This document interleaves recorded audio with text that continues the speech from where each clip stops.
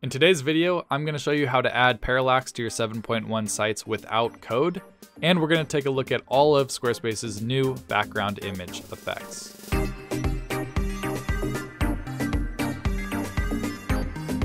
If you've been looking for Parallax on Squarespace 7.1, you've probably come across my blog post where I have written code that helps you create the Parallax effect in Squarespace 7.1.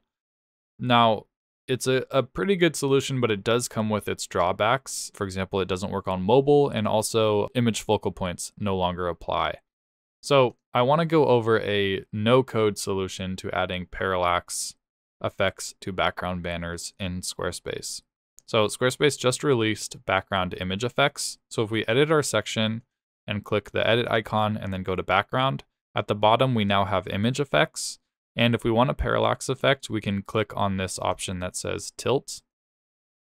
And if we save that, we can then see that we get a subtle parallax effect in the background. Now, one of the drawbacks of this method that I see is that it has a really nice momentum scrolling effect to where if I scroll fast and then stop, the image keeps going with its momentum and then comes to a halt, but we don't get that on the way up. So it's as if we get a nice parallax scroll on the way down, but then when we scroll up, the parallax is just kind of tied to our scroll position. We don't get that nice momentum scrolling that we had on the way down.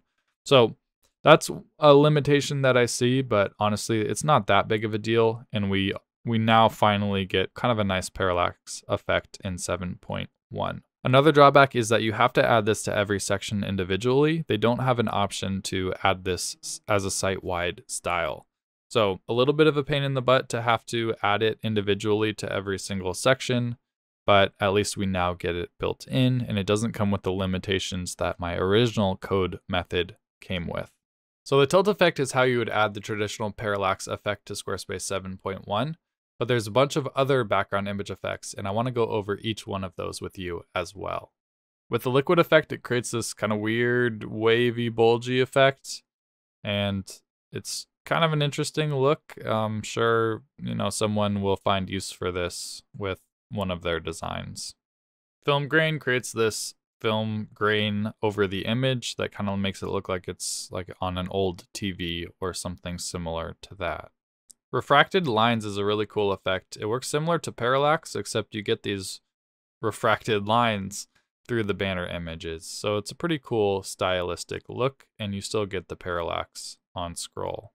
Refracted circles is a really cool image effect where the offset responds to your mouse position. So you can see we're getting a cool kind of rotational parallax depending on where our mouse is over the image. So a really cool background effect that provides more interaction than any of the other background effects do.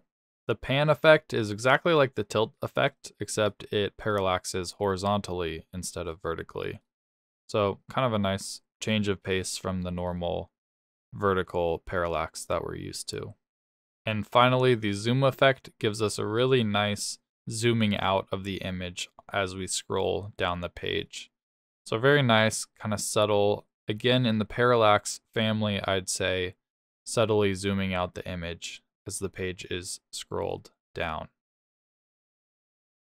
So that is our look at Squarespace's new background image effects. Hopefully this helps you decide which background image effect you want to use for your website, and also lets you know that there is now Parallax on 7.1 that you can achieve without code.